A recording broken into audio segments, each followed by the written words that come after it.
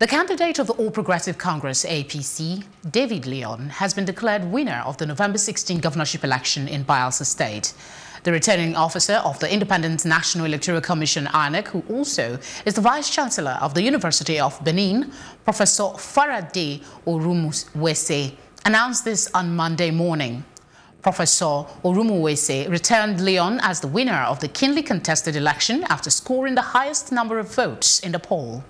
The APC candidate polled a total of 352,552 votes to defeat his closest rival and candidate of the People's Democratic Party (PDP), Dioye Diri, who scored 147,172 votes.